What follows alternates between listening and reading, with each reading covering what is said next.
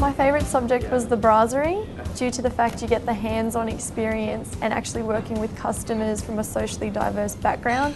Also the colleagues you work with as well, they're from a mixed background also, so therefore you sort of gain knowledge of their different background and you gain knowledge on how to work with different people from different backgrounds. I certainly do. I find that I'm going to keep most of the friendships I made at William Blue, not only in my semester but in other semesters also. The kitchen work was great. I actually enjoyed it. There wasn't like having past experience in a kitchen as itself. The chefs are really calm. They worked in industry but they're really calm because they know that they're working with students.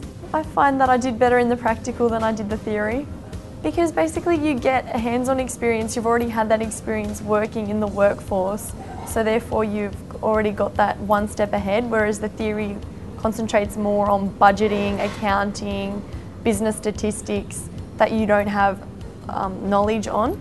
In 5 years' time, I want to have worked in all the different aspects of tourism and hospitality, therefore broaden my horizon to come back and teach others my passion as a lecturer.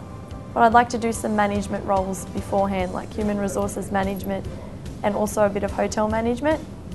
And I'd also like to work in the airport as ground staff, assisting a family friend with the company. So it was the fact that I've always had a passion in the hospitality industry, and due to the reputation of the college being a prestigious college, and due to the fact that we came to the college with the high school for a tour and an open day, and then I did my research and found that not only do you get theoretical experience, you also get practical experience as well, so you can take on that practical experience to the workforce as well.